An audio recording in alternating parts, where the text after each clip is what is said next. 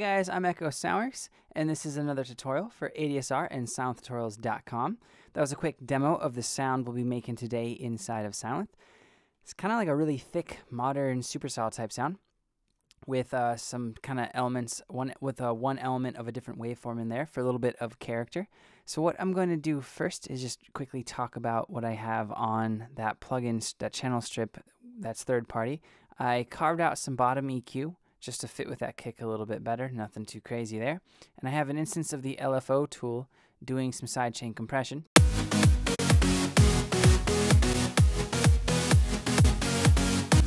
So there it was with it on and off, so you can hear the difference. And then this is just a kick sample. So I have a new instance pulled up. And I'm going to turn the LFO tool on for this just because it'll help the sound kind of come together more closely to what you're hearing in the actual demo. So if you don't have the LFO tool, do whatever you do for sidechain compression because it'll kind of affect how you set your attack and decay settings inside of Sylenth. Alright, so this is going to be a very polyphonic sound because I'm going to be playing chords with it, so I just cranked it up to 16 and called it a day. I'm going to be using all 4 oscillators, so part A and part B for this.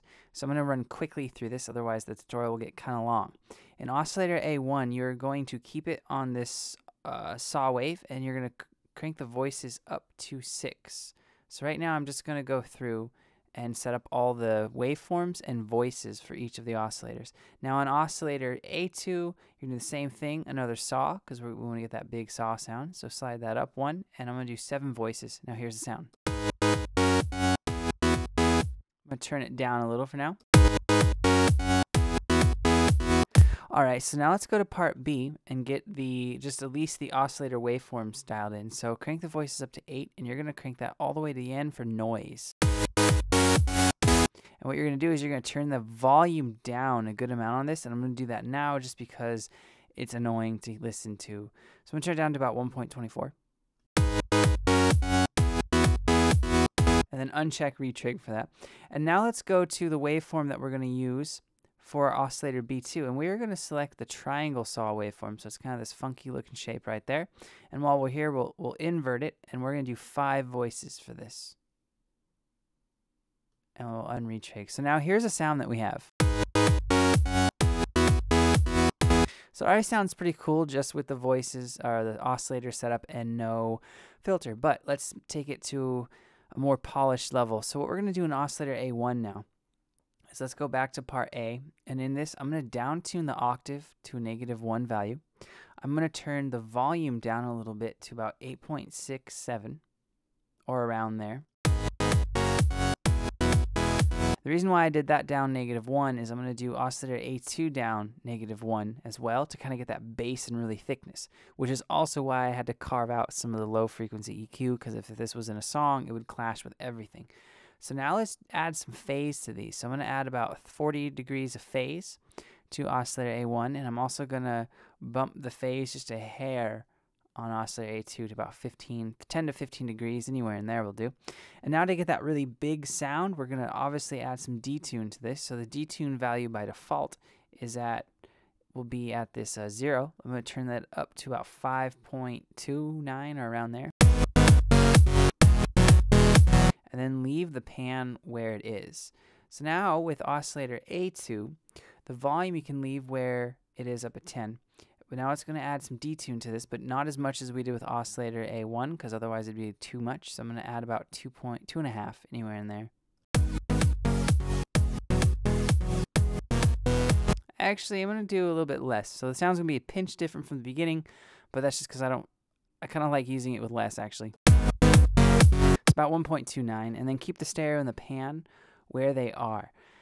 Now we're going to uncheck retrig for all of these now that we have them redialed in, because we don't want as of a digital stereo sound, because we're going for that big supersaw.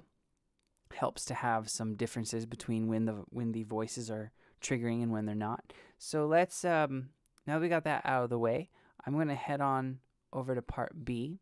And in part B for the volume, we already kind of did that for our noise generator.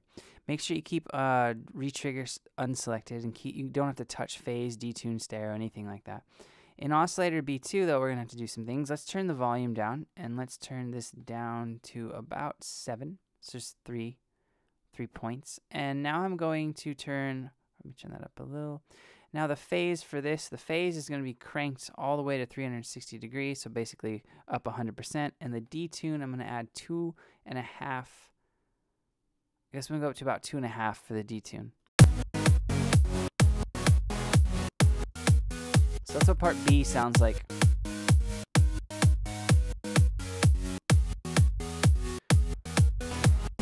This already sounds pretty cool.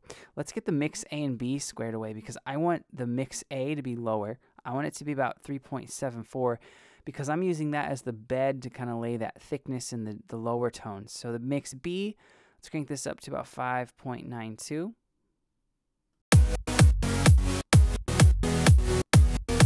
Or 5.98, anywhere in there. And now to finish off this top section of the synth, I'm going to crank the decay up and keep the sustain where it is, and let's just give it a little bit of release to about a 3.3. So this will change the sound a little bit.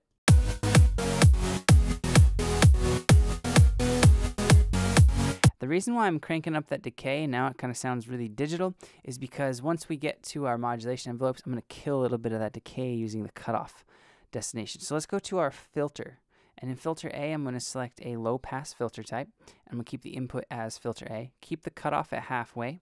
Keep the resonance where it is. And then the drive, I'm just going to boost to a hair under 1.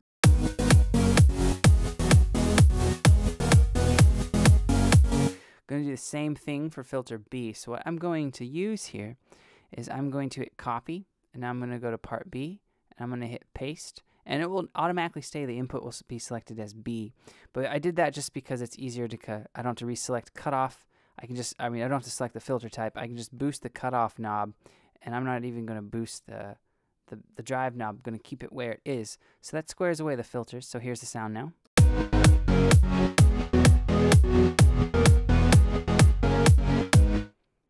All right, and actually I want to double back to this real quick. I might have led you astray. Go back to part B, click part B, turn your release all the way down for that. Keep the decay and the sustain all the way up. But now go to part A, and let's make sure that you have your decay up all the way for this.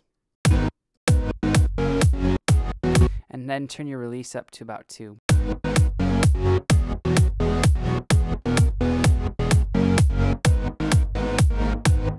I'll take it up to 3. So your part A amp envelope should be the decay and the sustain jacked up all the way to 10 and about 3, up to 3 on the release. And part B, your decay and sustain should be jacked up to 10 as well, but just no release time.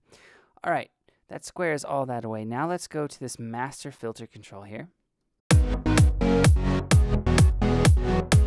I'm going to turn up the filter for this.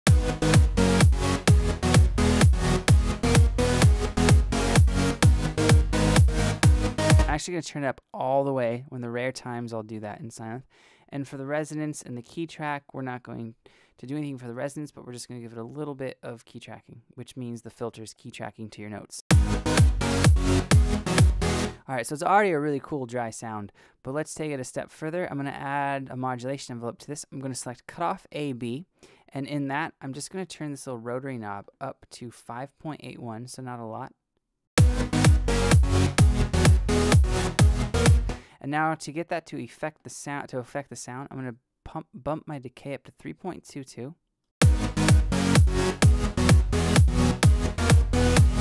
The sustain up to 1.26.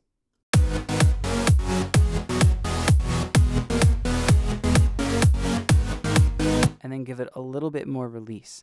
And now I'm going to select pitch A and B for the second modulation envelope, and I'm going to turn this rotary knob up to about 3.5 or around there.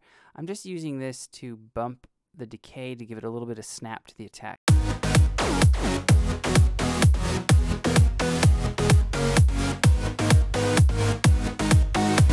All right, now that's done. So the sound's pretty much squared away except for the effects. So let's click on your distortion module, and in that you're going to select the fold back drive type. So my favorite types in Sylenth. For the amount, you're going to turn it to 1.48, and then you're going to keep the dry wet up at 100%.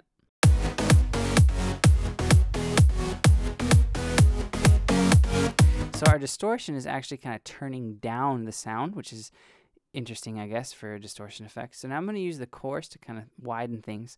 So for the delay left time, choose 18 point, let's see what we got here. Choose about 18.83, I believe.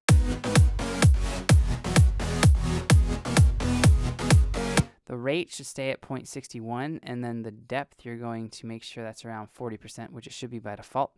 And the feedback you'll keep at 0. The width you'll keep at 100, and the dry wet we're going to turn this down to 13% or around there. Now I'm going to activate the EQ, and I'm going to keep it on one pole. Keep the bass and the bass frequency where they are. All we're really going to do is boost the treble to about 8 dB, 8.7 dB, so almost 9. And then the frequency, just turn up a little.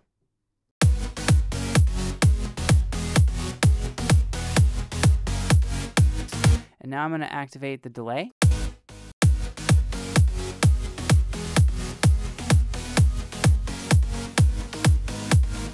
I'm going to choose a timing of a quarter note triplet and then an eighth note for delay left and right. And you can kind of do this to taste. The low cut, I'm going to boost that a little, keep it on ping pong. Smear I'm going to keep up, spread about a little bit under halfway, feedback down a little so it's not as prominent. I'm going to turn the dry wet down as well.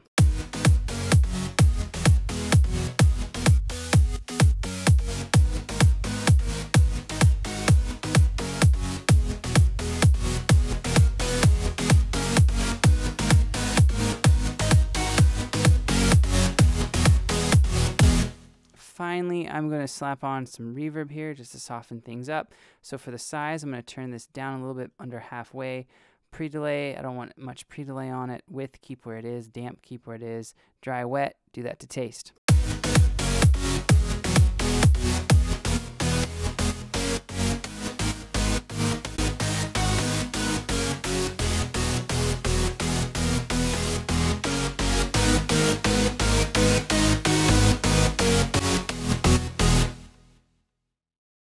And to clean up the sound a little bit, you can take off the distortion or just turn the dry wet down a little.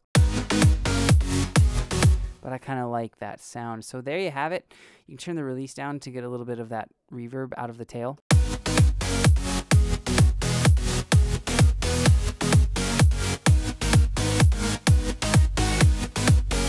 That is the sound, guys. If you have any questions or comments, let me know below and I'll get back to you as soon as I can. And if you haven't checked out SylenthTutorials.com, head on over there. Tons of cool things Sylenth, like tutorials and presets. Thank you for watching, and I'll see you next time.